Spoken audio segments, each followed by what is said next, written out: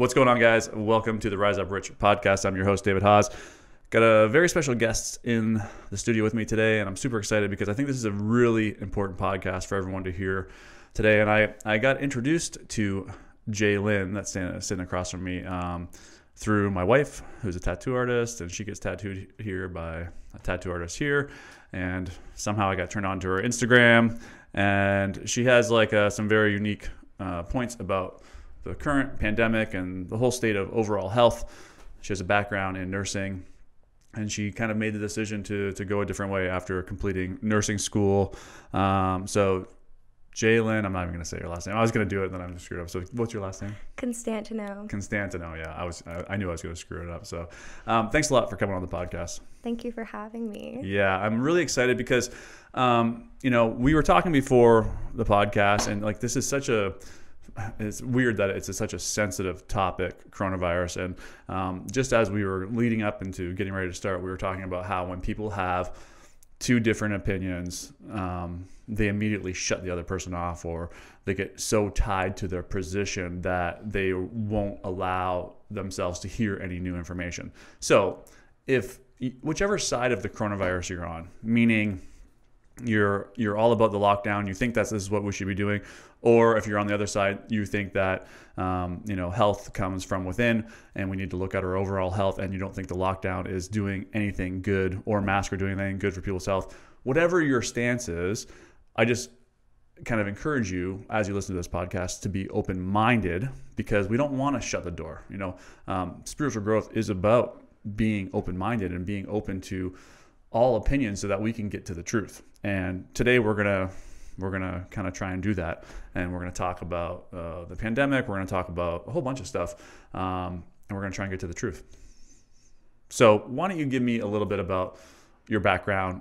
You were in nursing, and after just kind of seeing some things and coming to some realizations, you decided to make you kind of just withdrew from nursing, and you're kind of heading on a different path. So why don't you just give me that story you gave me before we started?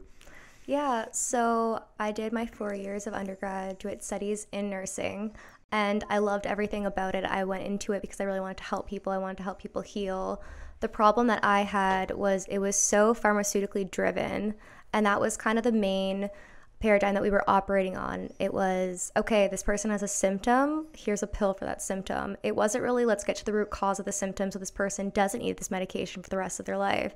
And that really just struck a nerve in me. I just thought that didn't really make sense, and we weren't really treating the body in a holistic lens. And I think that as much as health can be physically debilitating, there's also a mental state to it, a spiritual state to it. There's a lot that we need that encompasses somebody's health and well-being. And I just didn't think that within nursing I was able to really do what I wanted to do, which was help heal people. And I was having problems with doctors on the unit, with med students, and I was just trying to have discussions on how we could help better somebody's health and their health plan and their care plan. And it was just, I was always being told to just do my job and just stop asking questions and to stop digging further. And I was confused because I was like, isn't the goal here to heal the patient? And in my last year of nursing, my favorite unit was the oncology floor, and that is where I saw the most disconnect with what helps with health and promotes health, and then what is just feeding in disease. And it came down to what was on everybody's meal trays, and the food that we were serving the sickest and most critically ill patients in the hospital was so void of nutrition and nutrients, and it just didn't make any sense to me why we feed people on chemo such garbage food. And no one had, I was asking the clinical manager, I was asking the nurses, and I was like, oh, I don't know. And I'm like, so why? So nobody knows, but nobody cares to dig into it further. It's just because it's not their job or it's not under their scope. And I would ask doctors about it, why aren't we upping their nutrients, their vitamin D levels and zinc levels and all this other stuff. And they're just oh, that's a nutritionist's job. But the nutritionists, even then, they don't have control over what the government subsidizes for food and what that's part of the government, right? It's not an individual nutritionist on the unit has control to change and order organic foods and foods that don't have pesticides on them and stuff like that to help fuel this person's body so that they stand a fighting chance to be able to heal their body. Yeah, and I think I think what you're digging into is, and what you're tuned into, and I want to get into how you started to have that opinion, because I think one of the things that happens when we do go to school and we get a degree, or especially, you know, doctors, and we get doctors go and get a medical degree, and nurses, and the same for nursing, is that essentially, if we're not careful, we then begin to view that degree as another program that we've just bought into. Mm-hmm. And when we've bought into a program, then what we end up doing is closing the door to any other potentialities that exist for healing, right? If I went to someone and said, oh, you know, like I help people heal by doing spiritual healing treatments, and, you know, if you're completely closed off to that because of the program that you bought into, that the only way to heal people is by giving them a pill or chopping out the cancer, you know, you're just going to completely, you know, shut that down, and you close the door to like what the actual potential is. So how did you get there? Like what was what made you start looking like deeper at overall health? Like why weren't you just like every other nurse that said, oh, I'm going to be a nurse and I'm going to push pills or whatever it means? And not to downplay what nurses do, but I'm just saying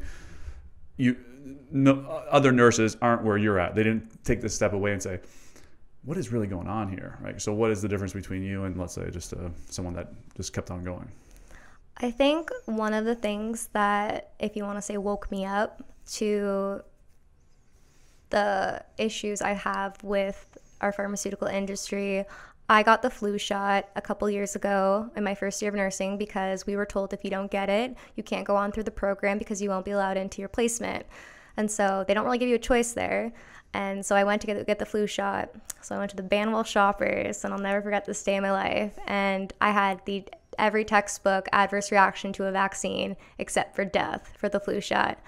I went in, and I don't like needles to begin with. I mean, who does? Mm-hmm. And I was like, okay, talk to the doctor. I was like, listen, I don't do well with needles. I get really dizzy. Can I please sit down? But she was this very sweet, short lady. And I was like, you know what? It's probably easier for me to stand up for you. So I stood up. The second she put the needle in my arm, it was burning. And I was like, please take that out. Like, something's wrong. And she didn't. And I like blacked out. I sat down. I started getting so cold. I was shaking, but I was sweating at the same time. And then I was like, listen, I don't feel good. And she's like, well, you can't wait here. Go wait like where the blood pressure cuff machine is, where those chairs are out. And I was like, all right. So I went and walked over there, and I'm sitting there, and I was like the tripod position. My breathing was getting deeper. I was having like respiratory depression. I was breathing like, and I was not okay. And I was like, okay, if I could just stand up and walk to my car, I'll be okay. And I stood up and I walked, and I just fainted right on the floor. Oh, no. This sweet elderly woman woke me up, and she's like, we need some help over here.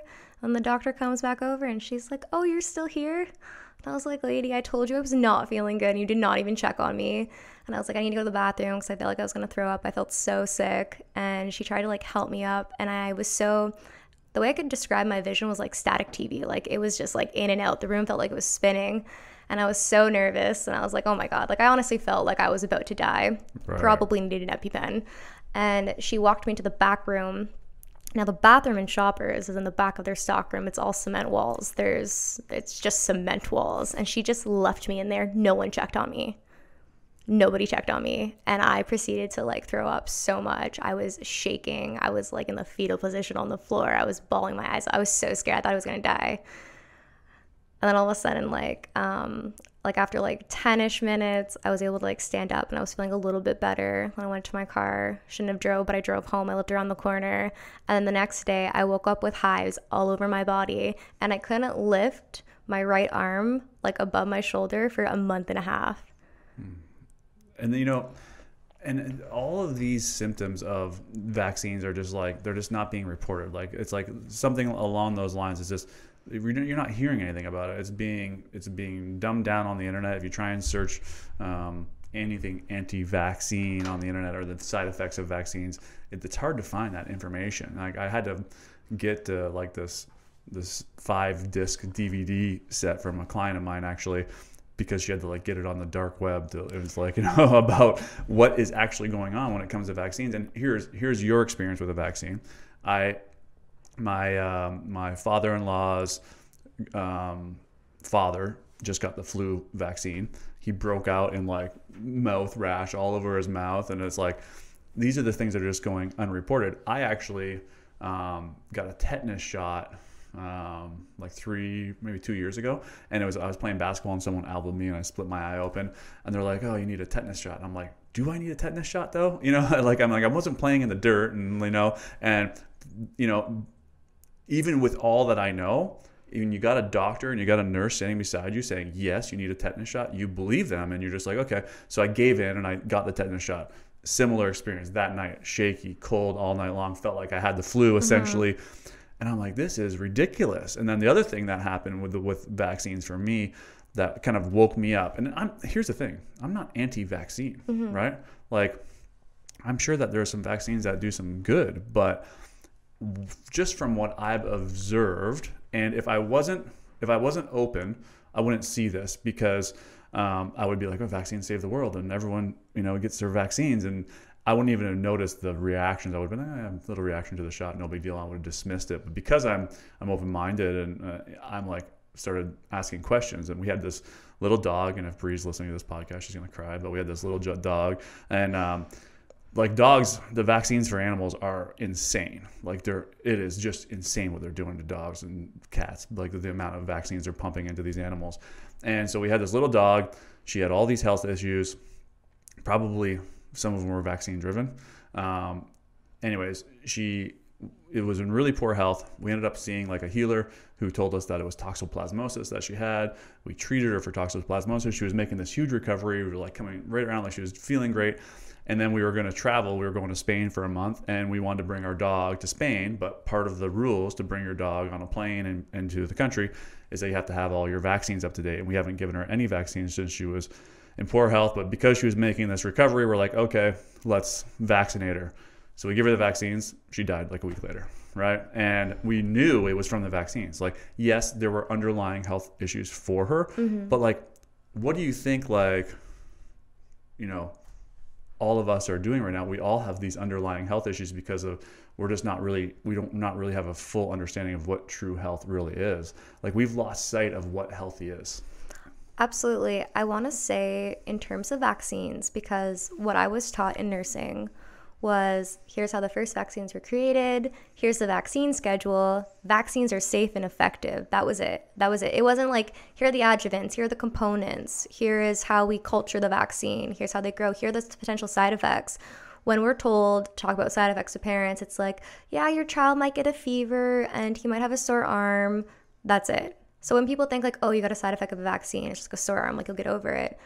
If they could only read the vaccine insert and look at the plethora of adverse reactions, and you think adverse reactions, like, okay, but those are really rare. But like Harvard did a study and they found that less than 1% of vaccine adverse reactions are even reported because there's absolutely no incentive to make a doctor who's so busy, barely has time to spend more than like 5 minutes in a patient's room, to go and fill out a report that his patient got injured by X vaccine and they had these symptoms. But I don't understand why people like blatantly they go like, no, there's no, like, vaccines can't harm. Like, they don't want to believe it, that there's potential harm in it. And I just think that the term anti-vaxxer is so strange to me because I don't understand what people think these mothers and these parents who lost their children, who watched their children get injured, have to gain by trying to warn others to just look into the safety. Mm-hmm. Whereas if you look in the other lens, what does a pharmaceutical industry have to gain by profiting off of making people sick? Because if you can type in like MMR vaccine insert, you'll get the FDA document. Go to the adverse, it's everything from transverse smelitis. It can cause it even says like on 13.1, section 13.1, it says that it's never been tested for carcinogenic potential or gene mutation, despite containing components that can cause cancer, that are carcinogenic and can mutate your genes. And it's just like, they're also not tested on women who are pregnant, but we are giving flu shots to pregnant women and it's causing miscarriages. There are so many people who are suffering from so many autoimmune diseases, and it is because we are bypassing our body's natural immune system. When you go to eat something or you ingest something, say you eat a peanut, mm-hmm. or someone breaks a peanut and you smell it, it's either going through your respiratory system or it's going through your digestive system. Your body has some defenses there to try and help and protect you. When you inject a substance into your body, you are bypassing all of this immune like this immune response that your body has, it goes directly into your bloodstream. And thanks to this preservative called polysorbate 80, it opens up the blood-brain barrier. Now, there are trace amounts of aluminum, trace amounts of mercury in some vaccines still, and other adjuvants, but that goes and deposits into your brain. And what's interesting is they're finding that people with Alzheimer's and dementia have high amounts of aluminum and heavy metals in their body. But what all this causes is one of the first symptoms you see is children. And this is like, it's so heartbreaking to me, but kids get febrile seizures. And it's because, why? Because their body is, why do you get a fever? It's because your body's trying to heat up your core temperature to kill off unwanted pathogens. It knows that something's in there that shouldn't be, and it tries to kill them off. What's the first thing that parents do? They reach for Tylenol. So that suppresses your body's first defense. And then with Tylenol, it also halts your liver from producing glutathione, which is one of your body's master antioxidants that can help really like minimize the damage of these vaccines. So it's like these kids don't even get a fighting chance. And what we see a lot of is SIDS, like sudden infant death syndrome. Tell me how in 2020 we do not know why tens of thousands of children suddenly just don't wake up. They just die, just suddenly. And we just accepted that as something normal. But if you can look at the sudden infant death syndrome and you look at that baby's last wellness baby checkup, which is when they get their vaccines, they're usually within a day or two. Oh boy. And what's very interesting is during this pandemic, they've seen I think the stats 34% less children died this year from sudden infant death syndrome, coincidentally because they couldn't get their vaccines. So wow. It's very interesting to me, but I think people really need to look into this and to stop penalizing and gaslighting mothers for talking about vaccine injury. Because I think that there's nothing that someone can gain from trying to just warn people to look into something. Like, this is something that you are literally injecting into your body. And people need to take a few seconds to look through this. And when you go to administer a vaccine, because I've had to give vaccines out, I've asked, have we given the boxes and the inserts to the parents so that they can read? Do we go over questions? There's nothing like that. They go, oh, it's standard procedure. They're going to get a hepatitis B vaccine for a blood-borne transferable disease that you usually get from sharing needles or having unprotected sex. What baby falls into that risk category? Right. Yeah, and I think that's a big thing that's happened with vaccines is that they've just grouped them all into all vaccines are good and we're going to start protecting you from it. And then even with our daughter, we actually went to our doctor and we were basically told, if you don't vaccinate your daughter, I'm not going to take you as a patient from a local doctor. And just that right there was such a turnoff to me. And I was like, well, you are not our doctor, right? Anyone that is so just narrow-minded and not even willing to say, oh, well, I understand why you would be concerned about what you're going to put into your child's arm.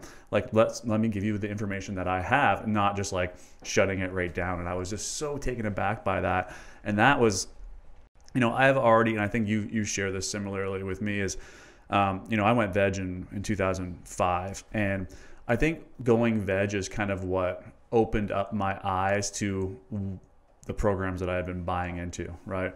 The program my whole entire life that you need protein to be strong, and meat makes you healthy, milk makes your bones strong, and then once I when I kind of pulled the curtain, and I actually kind of went I started doing the research on food because my business partner at the time, my mentor now, Andrew Fack, he was hardcore vegan at the time, and he was just kind of always introducing me to all these stats, and I actually started doing my own research to try and prove him wrong, right? But then the more and more that I read into it, I was just holy cow! And then I read the China Diet Study by Dr. Colin Campbell, and I was like, oh my god! I've been doing this all wrong, and then I just became aware of the program that I had bought into, right? And where did I get this program? And it was just from all these, mainstream media. You get it in school, they're teaching the 5 basic food groups of all of them, or almost all of them, which are, meat and dairy driven. And I was like, holy geez, this is crazy. So then I think that's what opened the door for me to have just a more open mind. And I think it starts for a lot of people with food. And I think you have a similar story to that. Yeah. I think in terms of food, and when we think about why did we learn what we learn, why do we believe in what we believe, you need to follow the money. what was dairy in the food pyramid to begin with? I know they took it out recently, and it's no longer even on like the My Plate that we have. But the reason it was in there is because there's lobbyists and because they lobby with the government and they help subsidize meat and dairy. They make this more accessible. Like, if you ever wondered why when you go to McDonald's, salad's like $6, but you can get like a whole Happy Meal for like a few bucks, it doesn't make any sense, you know, to the most people, like, because they think eating healthy is so hard. But is it hard? It's not. It's just our tax dollars subsidize meat and dairy, and they subsidize the factory farmed meat and dairy. So a lot of people don't like to hear that, because obviously, like, you need to support your farmers, and I truly believe that food is like all we have. It's really important that we have clean food, but the problem is, like, we're not taught or like have any like sense of awareness of what we are eating and what's on our food in terms of pesticides, in terms of herbicides. There's like trace elements of metals, there's pharmaceutical drug runoff in our waters, like fluoride in the water. There's so many things that just don't make sense to me, why it's just standard procedure and it's just accepted, and like why we were pushed on dairy like so much, when we were like, what we are finding now, I guess, is that the My Food Plate, the new Canada food guide that we have, they said that they're going off of research now and not on the interests of corporations, which is why they removed dairy, because there was no health benefit to having dairy in your diet. There was no essential, it's not an essential food group. Dairy's not a food group. Mm-hmm. Yeah. And it's just, to me, it's really strange when you go back to why do we believe in these programs, and you would look at your teachers, like these are educated professionals. You look at your doctor, that's an educated professional. You would think that they have your best interest at heart. And I don't think for a second that any doctor is trying to cause harm with anything that they do, or any teacher at all. But you got to think about, like, what are you doing? Because I still have to explain to doctors that as a vegan, protein is found in plants. Like, the basic components of nutrition that I would assume somebody in the field of health would understand, they get like hours of nutrition, like in their whole career of studying. Yes. It's like a few hours on nutrition. And it's just like, why is this not the root of what we are studying? Like, we should be looking at food, because if everybody could eat healthier, if everyone knew how to eat healthier, if there was more money divided up to ensure that we had cleaner farming practices, and we have, like, I don't even know why we have the title organic food, or if you go in the grocery store, you see like the natural food section. What do you call the other food then? Right. So you have natural food and unnatural food, like the processed garbage. Every time I grocery shop, I look in people's carts and I'm just like, wow, like, how is any of that going to help boost your immune system? Like, how is any of that? Yeah. It's not going to be helpful, but at the same time, like, not to be judgmental, but I know that healthier food costs more money for some people, but there are ways that we could educate people on how to eat healthier and more whole, like a whole foods diet to like up their nutrient intake, but it's just not something that anybody talks about. I 100% agree, and I both Brie and I have that same shopping cart mentality. As like, you can't avoid looking at what's in other people's carts, and then you see them, you know, all masked up and worried about the coronavirus, and it's just like, oh, like, you know, maybe like clear out what's in your cart, and, you know, let's look at overall health. And I think that's what's happened mainly with the coronavirus, is that we've looked at everything at like a microscopic level. Like, there's this tiny little virus, but it's like our bodies have trillions of viruses in them at all times, right? The human body is the most advanced healing machine on the planet, and we forget about that. And I think we also have forgot about, or maybe we haven't forgot about, we never really truly learned the truth about what real health is.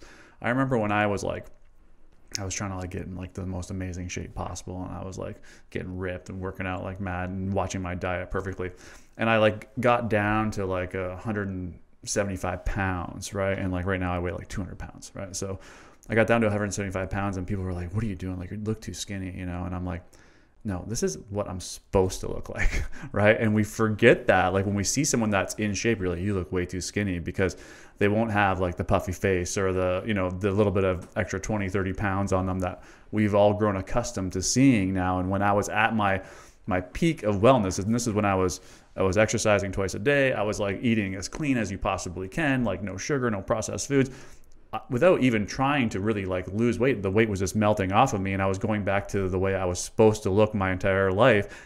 And then everyone was like raising the flag of concern because I didn't look like everyone else anymore. And I think that the big thing is that people just don't even understand what healthy is anymore, because we've been so programmed to believe that, low fat milk is good for you, right? And that's just an example, but like, we just don't really know. But what I wanted to suggest is that it's not impossible to find out. Now, with very minimal research, and even with the coronavirus too, even very minimal research and some internet searches, read a few books, and it's like your eyes are going to be opened. And I guess like what I would want to suggest is just for people to, when it comes to their health, to just stop being so lazy, right? It's like, I know I want to live as long as possible. Like my goal is to live to like 120, so I want to be here as long as I can, so I can help as many people as I possibly can. And I take this life as a gift, so I'm not going to take it for granted and just put into my mouth, put into my body through vaccines what someone has told me. I want to know the truth before I do anything. Absolutely. There's a fantastic book called How Not to Die by Dr. Michael McGregor. If you haven't seen it, I highly suggest checking it out. I think the last 200 pages are just like cited journals of like medicine that he has studied. He has a whole team that just all they do is every single year is they analyze all of the health studies that have come out, and they decipher, and they go like levels deep to find out like the test results that they have. They go through their original studies that the study used to make sure that everything, like nothing was taken out of context or anything like that, so that they can present the most up-to-date truth on knowledge. And he has this fantastic book. I think the chapters are like How Not to Die from Breast Cancer, and they go in, but it goes into nutrients and how fueling your body, like our bodies are so incredible. Like our bodies can heal themselves from anything.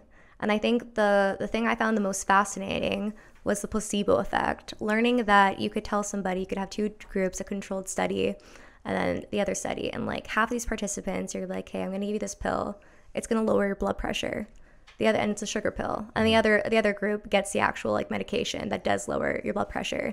And then after a few months, usually the placebo group has, if not better results, just the same results. Like people just believing in it, right. It happened in their own body. And like that's insane. That's super fascinating to think of on its own. But in terms of nutrition, I don't understand where the disconnect is that doctors still dismiss what you eat as like being helpful.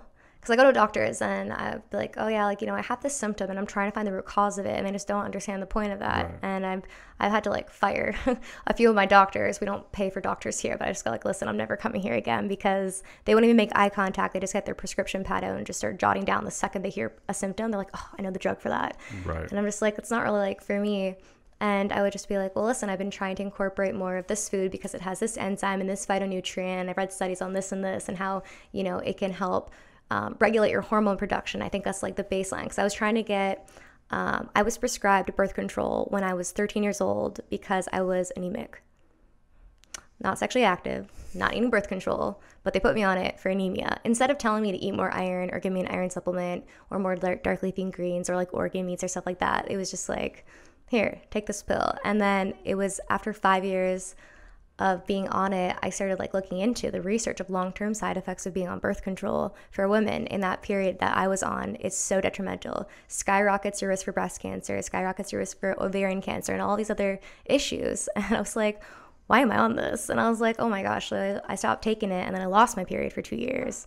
And I was like, oh my gosh, like what's happening here? And I was like, you know what? Like I just basically poisoned my body and shut off a natural function that it is inherently made to do.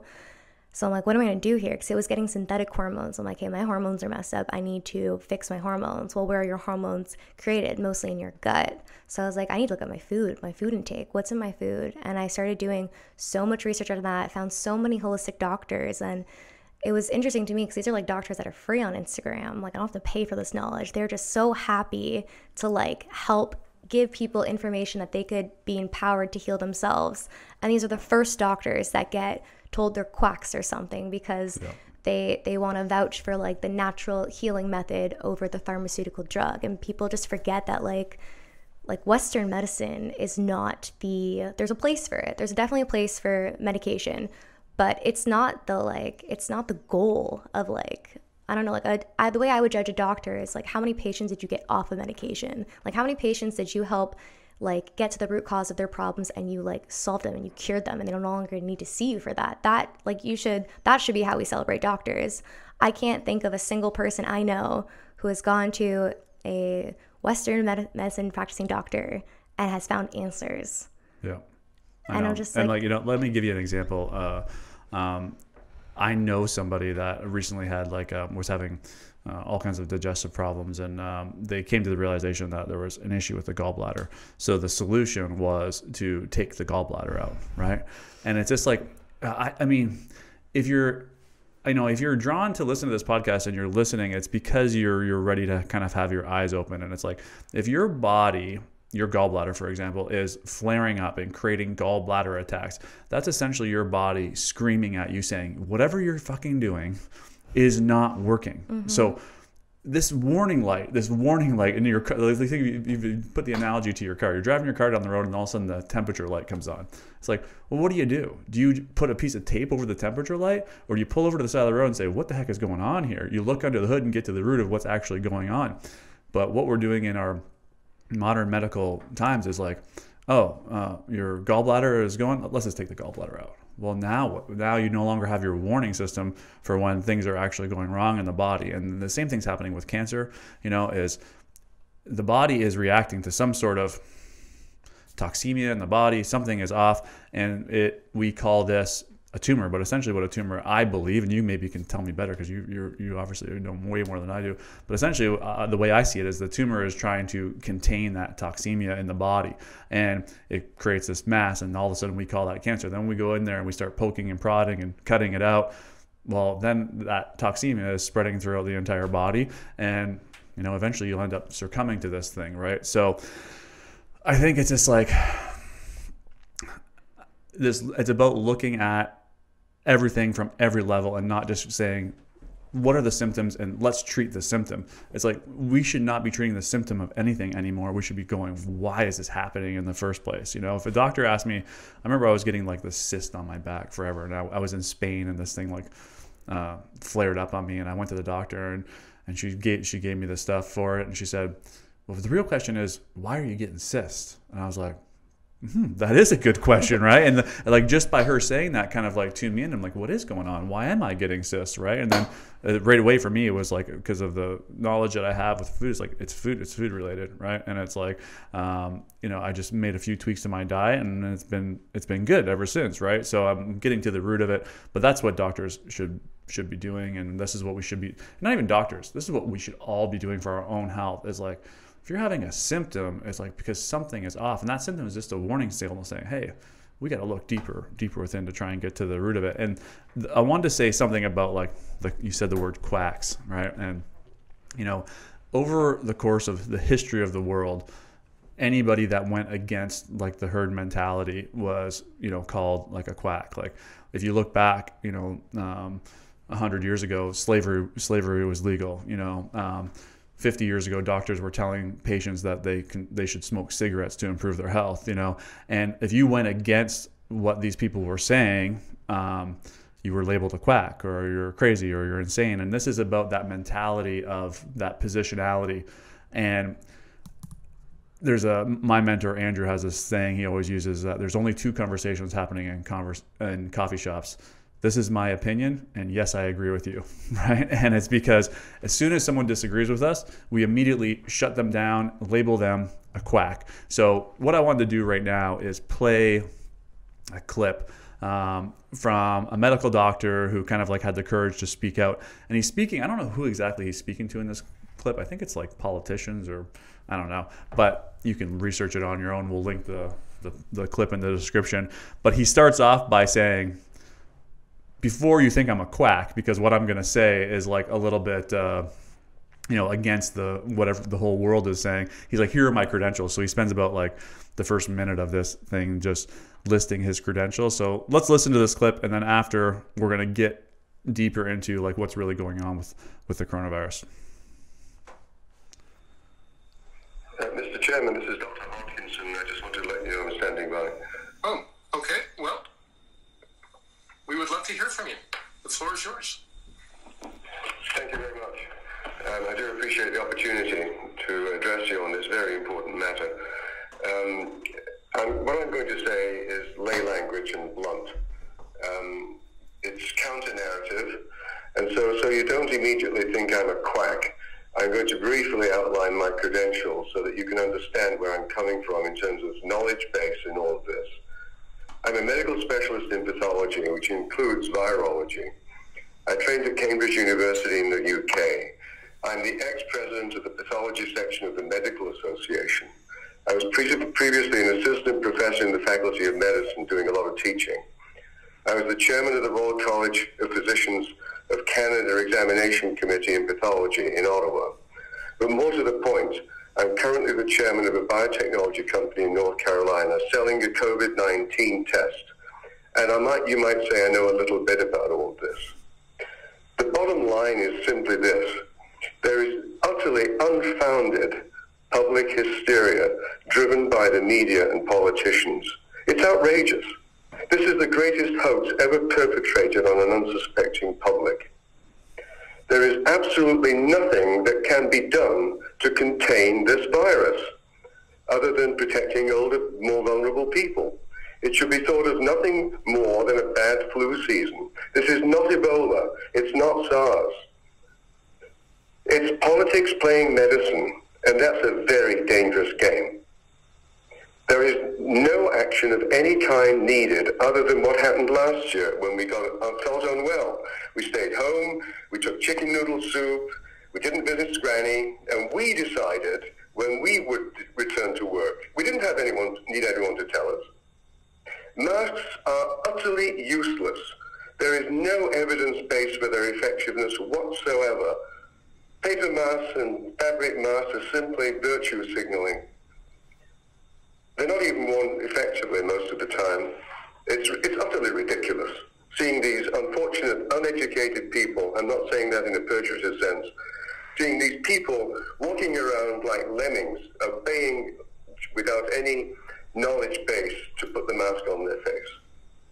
Social distancing is also useless because COVID is spread by aerosols, which travel 30 meters or so before landing. And closures have had such terrible unintended consequences. Everywhere should be open tomorrow, as was stated in the Great Barrington Declaration that I circulated prior to this meeting. And a word on testing. I do want to emphasize that I'm in the business of testing for COVID. I do want to emphasize that positive test results do not, underlined in neon, mean a clinical infection. It's simply driving public hysteria, and all testing should stop unless you're presenting to hospital with some respiratory problem. All that should be done is to protect the vulnerable and to give them all, in the nursing homes that are under your control, give them all 3,000 to 5,000 international units of vitamin D every day, which has been shown to radically reduce the likelihood of infection.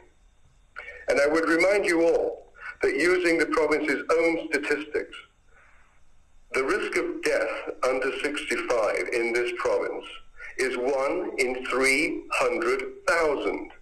1 in 300,000. You've got to get a grip on this. The scale of the response that you're undertaking, with no evidence for it, is utterly ridiculous, given the consequences of acting in a way that you're proposing. All kinds of suicides, business closures, funerals, weddings, etc., etc. It's simply outrageous. It's just another bad flu. And you've got to get your minds around that. Let people make their own decisions. You should be totally out of the business of medicine. You're being led down the garden path by the Chief Medical Officer of Health for this province. I'm absolutely outraged that this has reached this level. It should all stop tomorrow. Thank you very much. Okay. So obviously, Dr. Hodkins there is like pretty fired up about the whole situation. But though this is a guy that had a pathology, and virology and all these things, and and I'm sure that people are going to pick it apart and say it's not just the flu and all these things. But there's a few things that I want to talk about from this, and I think that you, with your background and just knowledge base, will be able to really talk to them. One is he starts it off. He says, talking in lay language, and he also says these uneducated people, and this is what we're seeing play out every single day. It's like and you're seeing it personally because you're being pretty aggressive on your social media feeds about what's really going on, and you're feeling the attacks kind of that are coming back to you, right? So when he says uneducated, he's not trying to put people down. He's just saying you don't have the background in medicine that I do, right? And understand exactly how viruses work and how the body defends them, and the infection and how it all works. That's essentially what he's saying. And so he's like, all these people are doing is just going out and regurgitating the information that they're hearing from the media, and he says in there, he's like, you're being led around like lemmings, right? So why don't you just, using your schooling and what you know, because like you know so much, right? I'm glad that in the beginning of this podcast you went through everything that you did, because I was just like, wow, she really knows her shit, right? So what is your take on what's happening with the coronavirus?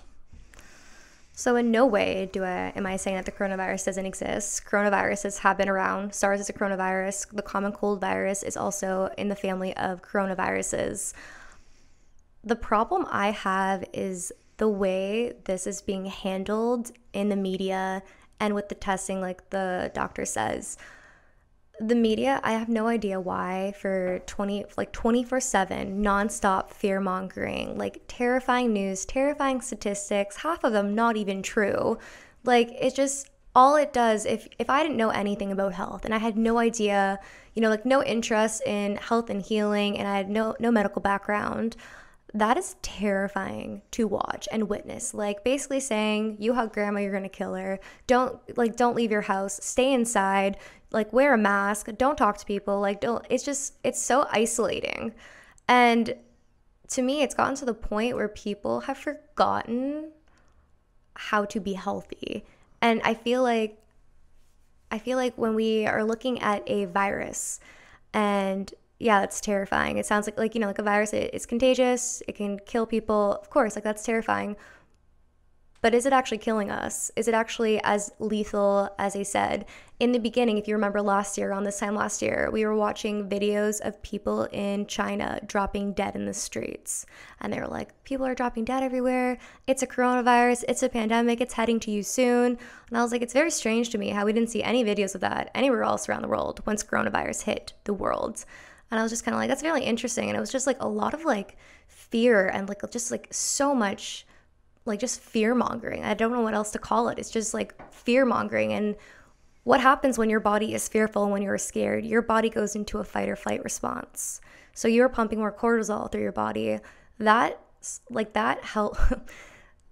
stops your body's ability to like look at something rationally, to critically think, to like decide and remove yourself from your emotions, like, and see, do I really believe in what I just heard? Can I look into this further? Why is this person telling me this? Like, why do I believe this? Like, no one's able to do that. There's so much fear. And because everyone else is fearful around you, it's just like, you almost get comfort in like the people around you and like their sentiments around it, because it's a shared sentiment. It's like, oh, well, everyone thinks this way, so like it's okay. Like, this is the norm now. It's the new normal, as they call it. And when it first happened, I was looking at this, and being a conspiracy theorist, you could call me, which I just want to put like a side note that the term conspiracy theorist is, I think it's so silly, because do you not believe that people with an immense amount of power and money conspire?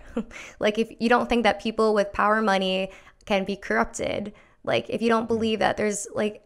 Well, let me interject on that one, because I think that's where, you might end up losing people when you think of like a conspiracy theory. But I don't believe so much that these people are conspiring to do harm. I think they're conspiring to do good, what they think is in the highest good. So for example, Bill Gates, what he thinks is in the highest good to help people heal is vaccines, right? So that's what he thinks is in the highest good. So the thing about a guy like Bill Gates is that he has power, he has money, he has people in high places. So if he thinks what is going to help people is get vaccinated, guess what? The world's probably going to end up getting vaccinated, right? So I don't know if there's a underlying like, we're going to make more money from this thing. It could be, but I think that everyone is doing what they think is in the highest good, and sometimes that is being led by misinformation, misbeliefs, and it could end up doing a ton of harm.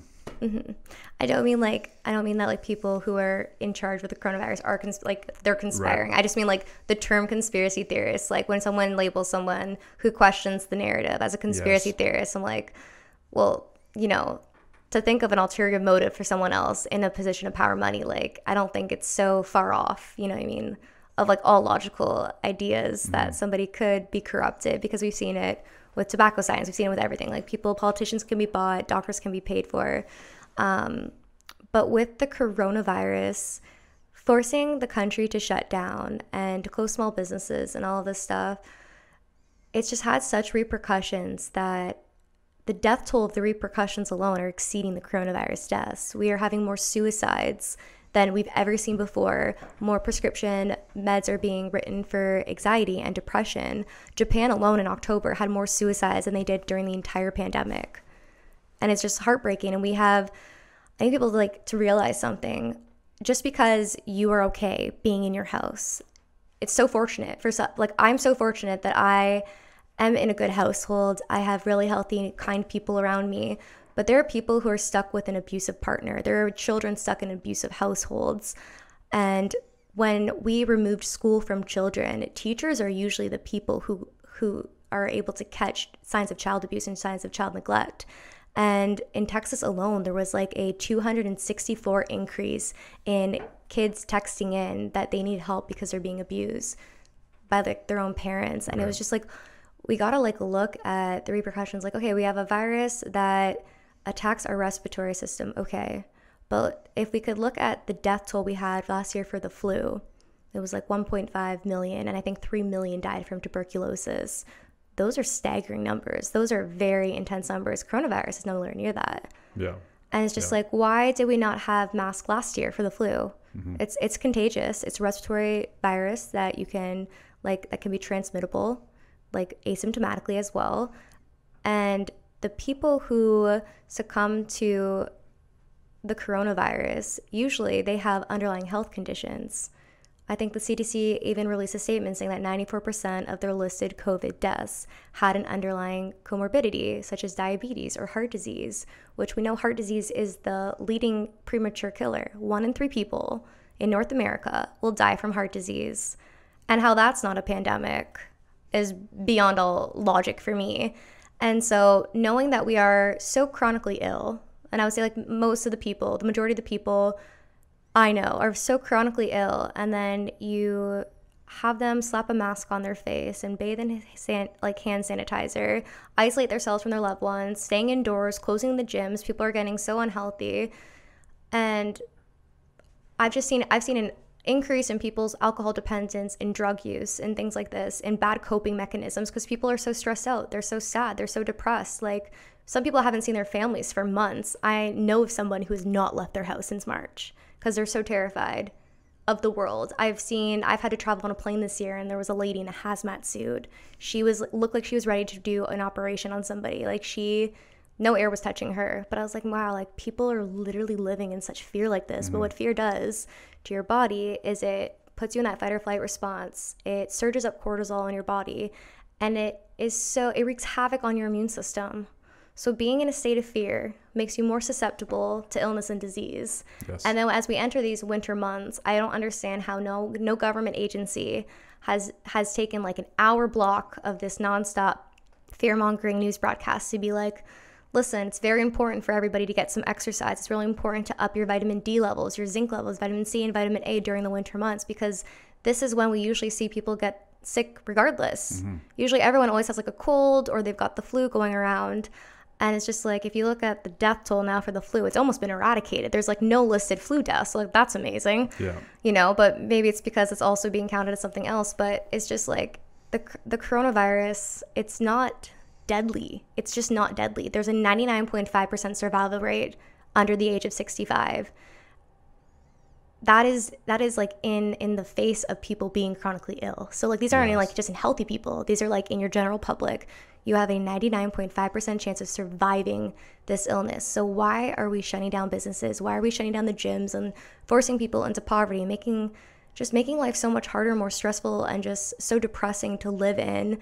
And then there's just such a logical disconnect that I don't think that makes sense And for the government to just throw so many millions of dollars towards the pharmaceutical industry to develop a vaccine whose efficacy rate isn't even going to match the survival rate of the virus, it's just so disingenuous. And it really, to me, it's like, how do you care about health? Like, how do you let 1 in 3 people die of heart disease and you don't address that? Fast food restaurants stay open during the pandemic, but the gyms close.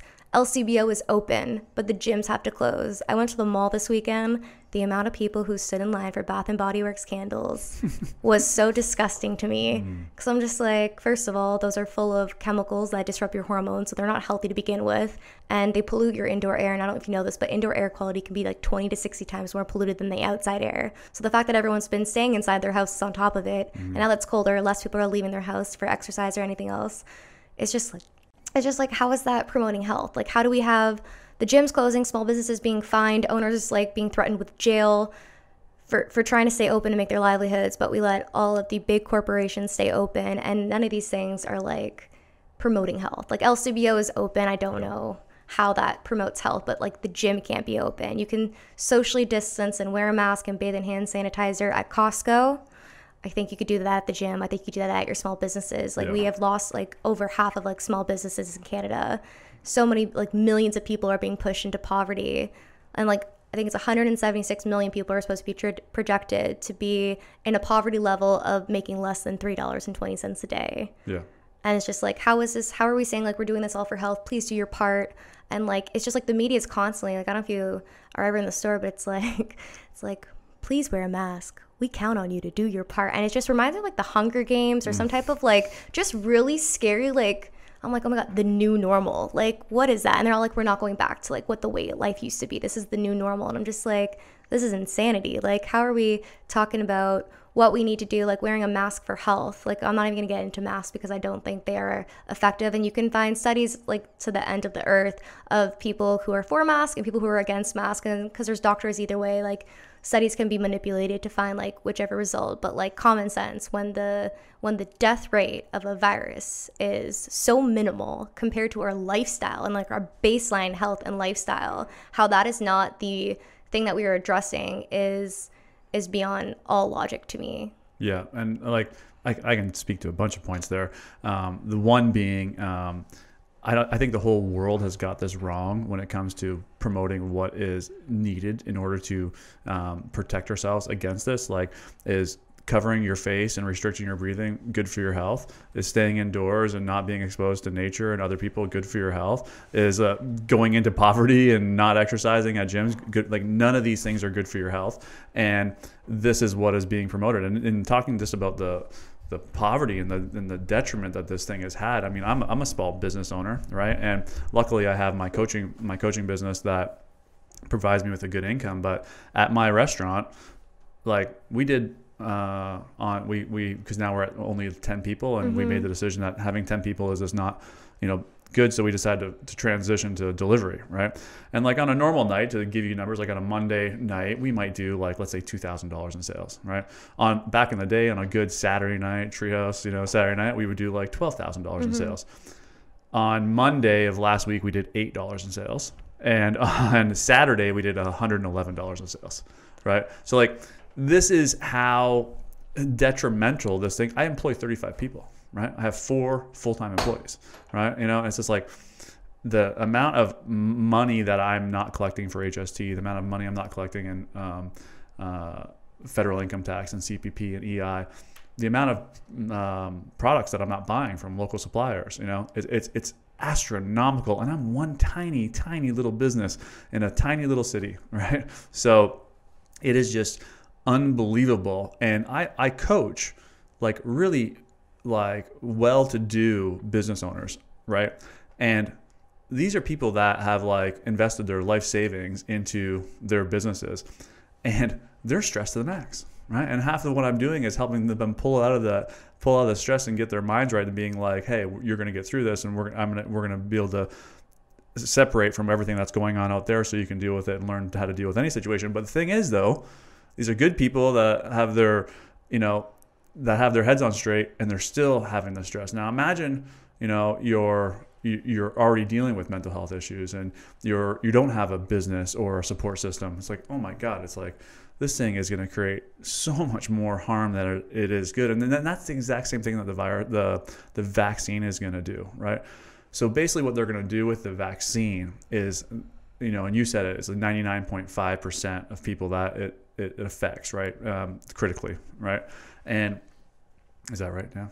Yeah, you have a survival rate of 99.5% right. with coronavirus under 65. Right. Under 65, the survival rate is 99.5%.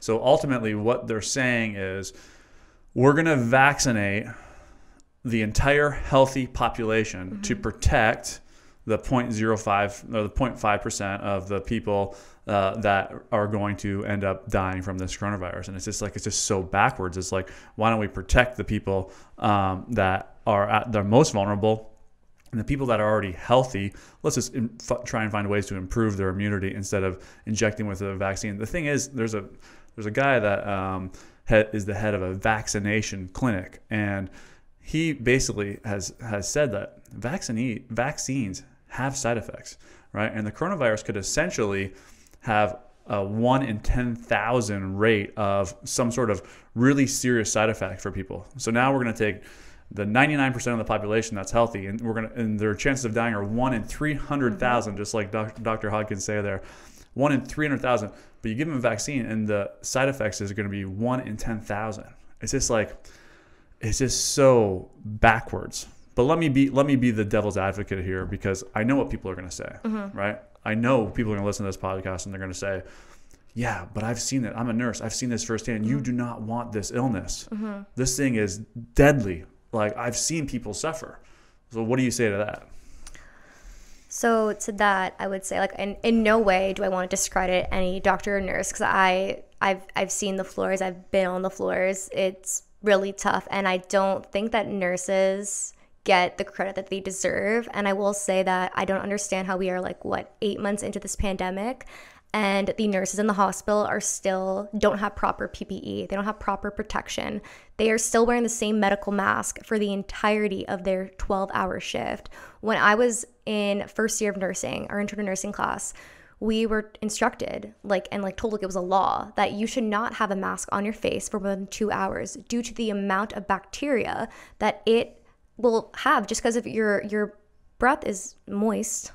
Moisture is a breeding ground for bacteria. It's just you have bacteria in your mouth, and it's just after a while you're inhaling your own air, and it just creates if we just took a petri dish and we swapped people's masks, oh my gosh, the horror we would find. But these nurses are having to wear the exact same mask for the entirety of their shift from room to room. I don't know how that's sanitary. I don't know how that's safe for even the nurses. And it's when people say, okay, well, we're wearing the mask and we're doing this to help our hospitals. I understand that. That does make sense to me. You would think, yeah, if we could stop the spread of a virus, it would help the hospitals to be able to handle the virus. That makes sense to me. But then if you look at it from a different perspective of the chronically ill population, don't you think if we had a healthier population, people wouldn't be hospitalized for a virus with a 99.5% survival rate? And then people go oh, well, some people are immunocompromised. And I'm like, yeah, I understand that. What's also interesting is vaccines cause autoimmunity issues. So it's if you are vaccinating to protect the immunocompromised, you are essentially maybe making yourself part of that immunocompromised group.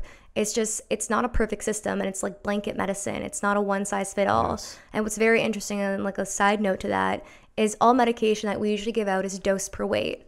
So the amount of Tylenol you would get is obviously different than what a 5-year-old would get, but vaccines are all one size fit all. And it's the same for when you were talking about for your dogs, it would be the same vaccine you would give a 200-pound dog that you would give a little 5-pound Chihuahua. The same exact amount of this neurotoxin.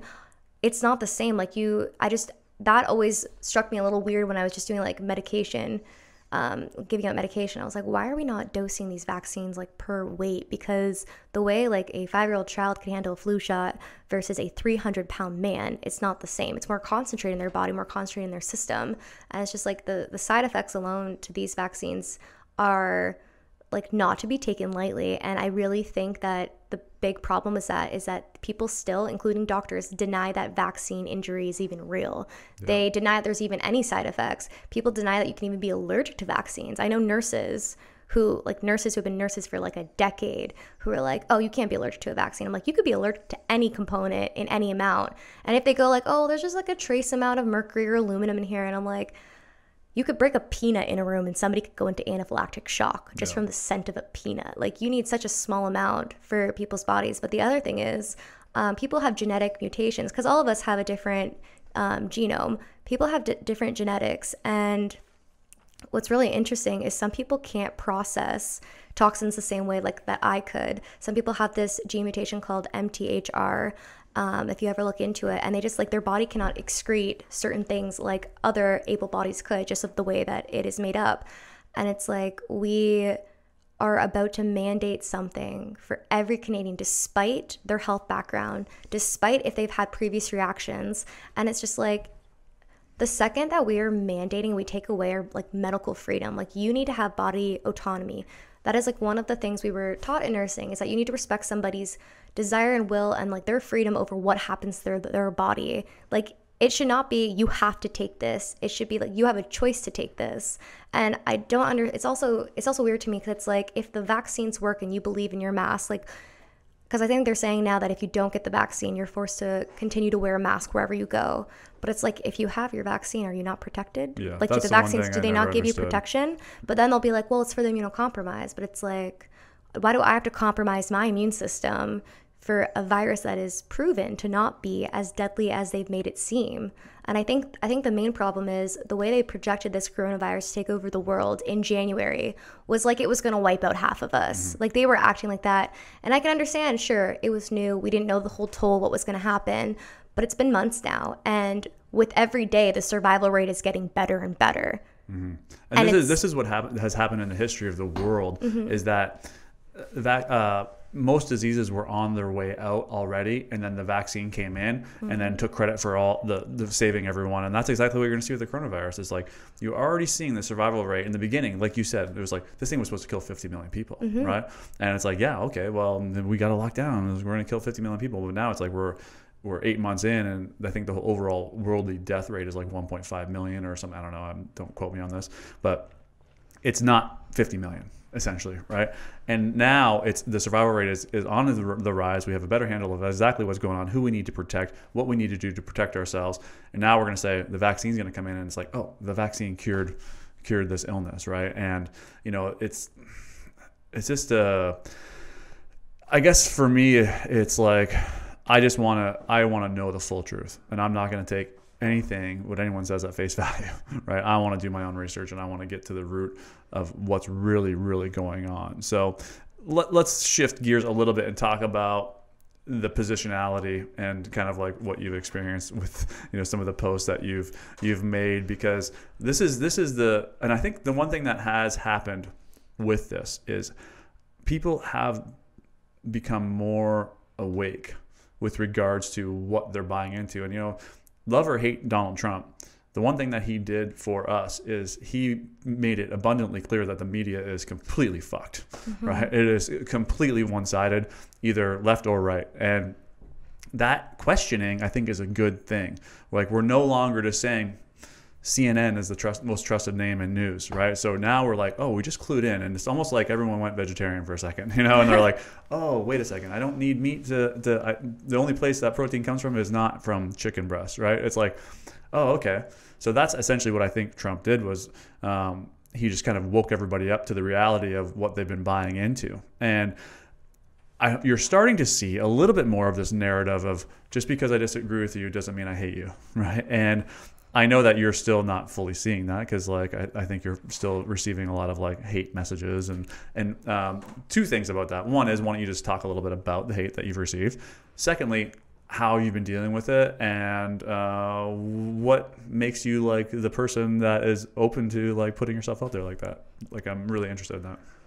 All right. Yeah. My DMs on Instagram always are popping with some very kind, hateful messages from people who know me and from people who have no idea and saw one post and assumed they know my entire like character and questioning my integrity, and they just come and attack me.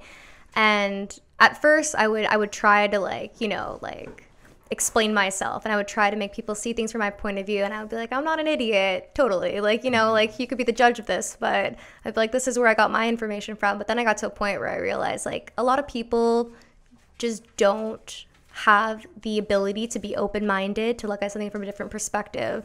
I actually went to school with somebody who is now about to be a pharmacist, and I don't think she like was on my social media, but she just started inboxing me one day, and this was like years ago, about the way I was posting about vaccine injury. And then I was just like, listen, like, we're never going to agree. Like, you're becoming a licensed drug dealer. I'm kind of against your whole entire, Yeah. you know, like, whole entire career. Right. So I was just like, we're not going to agree. And then, like, this summer, I got a message just being like, your social media is infuriating. And I was like, okay. I was like, so you're upset at me for talking about things that are upsetting that are happening, but you're not upset that they're happening. Like, I'm just like, hey, this is really messed up that the government's concealing this, or that this pharmaceutical industry got sued for like millions of dollars for doing this, and it's not talked about and no one knows about it. And I just want to bring people's awareness to that, so that they're able to step back sometimes and be like, what are they gaining from this? Like, what could be the motive behind this? And it's usually always like financial motives. Like, the way we have mandates on things is because certain people were bribed with certain money. You call it lobbying. It's legal. Mm-hmm. And it's just like, if you follow the money for anything, you usually can find like the source of the truth. Like, who are the donors to certain politicians? Those people end up voting in ways to favor those industries. And the pharmaceutical is like a billion-trillion-dollar industry. Like, there's so much money there. So they have power. Like, they have a lot of power. And I could just never understand why somebody gets so angry when they would see a post of me just talking about something that's happening. Not something I made up, not even my opinion about it, just me posting about it. And to that, it's just like, it's textbook, like 101 cognitive dissonance. So that is when you are presented with information that's conflicting with what you believe in. People are unable to remove their emotions aside and to look at something and think logically, like, okay, like, what validity does this have? Or like, why do I believe in what I believe? Like, how are they coming from this? Like, is there another lens? Are there multiple perspectives? And the other thing is, in no way does someone having a different opinion mean that you guys are at war with each other, or it has to be a debate, or I'm trying to prove you wrong and I'm the one who's right. All my posts are just, I'm constantly being like, please don't take what I'm saying as the truth. Please don't believe a single word I say. Here's information. Please do your own research and think for yourself. And that's constantly what I'm always saying. Like, please, I just want to share information that can help empower people. And as much as I do get a lot of backlash and a lot of hate from people in various fields, I've also gotten a lot of people commending me and thanking me for posting what I do and sharing what I do share, which is also kind of strange to me. So people like, thank you for sharing this so much. Like, one day I want to be like as brave as you. And I was just like thinking to myself one day, and I was just like, it's kind of insane to me that people are scared to have an opinion anymore. And they're scared to voice that opinion. And like, nobody can like politely disagree anymore or have a conversation. It's like, you're either with us or you're against us. Mm-hmm. And it's like this herd mentality of just, it's honestly like a lot of it is founded on like programs that were bullshit. Like, we've been indoctrinated to believe so many things, like that dairy was good for you. I remember first going vegan, the amount of my friends that I was trying to wake up, like, look at like this increases your acne, increases weight gain, increases cancer growth because it has IgA, and like the growth factor, one of the main growth factors that causes cancer. I'm like, it's carcinogenic, and you know, like processed meats are as carcinogenic as cigarettes, and like just like facts like this about health, and people are just like, oh no, and just get like totally turned off if they hear something that they don't really agree with. But also at the same time, like, hardly anybody who disagrees with me even wants to look into anything I have to say. Yes. So it's like, they'll be like, well, show your sources, give me your studies. And it's like, at what point do I have to like try and prove myself to you? I'm like, well, you can go and look for it yourself. Like, a lot of people, along with like vaccine injury, I'd be like, honestly, if you took some time to try and research into like, you know, like look into like the opponent, if you want to say like your opponent or someone else's viewpoint, if you tried to research from their perspective, I'm sure that you would realize that like it's not black and white. There's a lot of gray area. And I think it's really important that people realize that they're allowed to have an opinion, and it's okay if that opinion doesn't really resonate with the mainstream narrative. Yeah. Like, we don't need to hate everyone because we have a different opinion. And actually, having different opinion is what is going to allow us to get closer to the truth, right? You know, and like, I mean, for me, this is what I experienced, and I'm sure you went through this too, because I think all vegetarians, vegans experience it. It's like once you kind of start opening your eyes, you just want to tell everyone, you want to shake everyone, be like, oh my God, like, for me, when I went veg, I lost like 25 pounds, and people were coming to me naturally, but I also wanted to wake people up and be like, I would see people walking in the mall or Costco and like look at it. Like I remember one time we were in the mall and this guy's pushing his cart and he's like breathing heavy and he's this big overweight guy and he's got his cart full of hamburgers and stuff. And I wanted to go up to him and be like, hey, like I can save your life. Like that's what I really wanted to do. But I knew that it wouldn't be well received and he wouldn't be in a place. But when you learn new information, you just want to help, right? But the thing I learned is that you can only give that help to someone that's willing to receive it, and you can't force it on people, and that's what I tried to do as a vegetarian for a long time, was like I tried to force it on people. I always tell the story about, people would say, why are you a vegetarian? I would say, because I don't want to die of cancer. And right away, just like that response, obviously it triggered like force, right? And so then I would get force back from people and it would be this fight. But now when people say, why are you vegetarian? I say, because that's what I love to do, and I'm more open to even a meat eater's opinion of what is healthy, because I'm just not going to hold on to the positionality of being a vegetarian. I don't even like giving myself the label of being a vegetarian, right? So I think the answer is when people are ready, they'll see, and when they're not ready, they'll probably get sucked into the fear. And when people are in the state of fear, fight or flight, they will literally attack you, and they'll even kill you, right? Like, I mean, they killed Jesus, So, and then that's it. That's exactly what happens, is that they get to the state of fear. Their own opinions are challenged. They're uncomfortable with it, and they will literally. They'll disown you. They'll never talk to you ever again. Family members will cut you off, these types of things. And that's what you have to be careful of moving forward, is this, all of us that are trying to get as most connected to the truth as possible, is that whole like herd mentality. It's, it can be scary at times to see how people get so wrapped up in it. Yeah, it's definitely dangerous. And I think a lot of the times is that if you start to raise questions about the coronavirus narrative, people automatically assume that you're disrespecting all the doctors and nurses. You're disrespecting everyone who passed away from the coronavirus. You're disrespecting their friends and family who suffered repercussions from this. And it's like, that's not what is the focus of this. Like, the focus of the anger that you have towards, like, it's almost like I always ask people, like, please redirect your anger and, like, to me, the messenger, and focus on the message here. And the message here that I'm constantly sharing is, like, as awful as the coronavirus is and as scary as it can be, we are missing the fact that without a baseline good optimal health, we don't have anything. Like, it doesn't make sense to me that we are still not addressing our agricultural system and our water, and, like, that is what builds our health. That is, like, the root of our health. That's your foundation. So if people aren't nourishing their bodies, and, like, every single bite of food you put in your body is either feeding disease or it's feeding your health.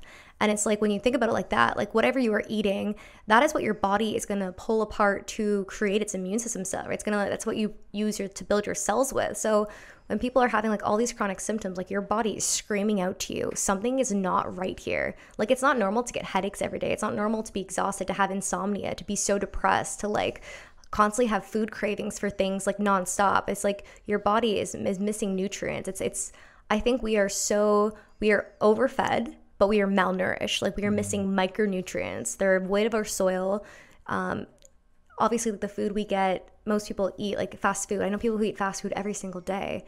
And it's like, what do you think that is doing to your body? And knowing that your hormones play a role in, like, your immunity, and it's all in your gut, and, like, whatever's happening in your stomach, if you are bloated, if you are having digestive issues, like, they say your gut is your second brain. That is where all your, like, they're connected. Like, your whole body as a system is connected. So it's like, whatever you're feeding you, like, if you are not nourishing your body, and it's not like you can't just eat, like, a salad once a week and think that's going to give health. It's a constant. Every single meal is making or breaking your health. So a lot of people will look at me and be like, well, like, what's your secret? Like, what are you doing? Like, you're so healthy, you're so fit, you have so much energy.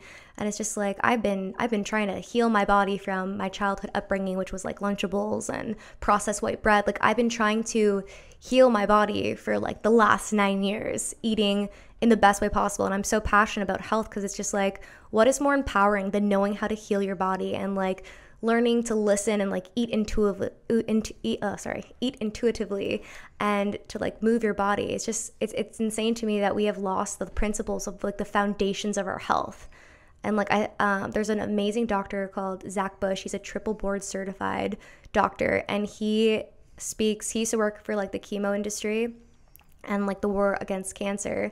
And I would highly suggest checking him out. I do believe he has a podcast. He's been interviewed by like almost every person who has a podcast, but he talks about like the microbiome and how essential it is, the food we are eating and like what is on our food, like how that make or breaks our health, and how that is like the basis. Like you can't address a pandemic and a virus with like a mask and hand sanitizer when it's like that's not going to stop or like improve anybody's health. That could stop this, like say everyone was sneezing nonstop. I understand it would block the sneezes from traveling, sure, but at the end of the day, did your mask improve your health at all? Also, do normal people even wear their mask correctly? The second you are touching a mask, you have contaminated it. You are touching things in the grocery store, you move it down to smoke your cigarette, you slap that baby back on. Like, I don't understand what people think like that is doing to improve their health. It's not doing anything. There are so many studies. There was 2 boys in China who died during recess or gym class because they were told to run and they had to wear masks on there, and these 2 kids died of hypoxia. There was people crashing their cars because they had N95 respirators on and they lacked oxygen. Like, the common sense that we seem to lack so much in society. I've seen people drop their face mask on the bathroom floor of the mall and slap it back on their face, and I'm just like, man, if people just understand like that breathing in your recycled like bacteria is causing more harm than good. But like if we're just going to focus on the mandates of being like mask and physical distancing and hand sanitizer, and the government's not addressing our food and fitness level and mental health, because I know like, what is it? It's December now. January around the 28th or 29th is when Bell Media will do the Bell Let's Talk Day, and they suddenly care about mental health. And I just think that is the biggest slap in the face, because like they don't address it the whole year, but they'll wait till January for everyone to like show how much they care. Yeah, and I think also too, what we want to leave people with from this podcast is that things need to change at a macro level for sure, but everyone needs to take full responsibility for their own health, just like you have, just like I have. I still have a long way to go with regards to physical health and food, but we can't wait for the government to change. We can't wait for Big Pharma to change.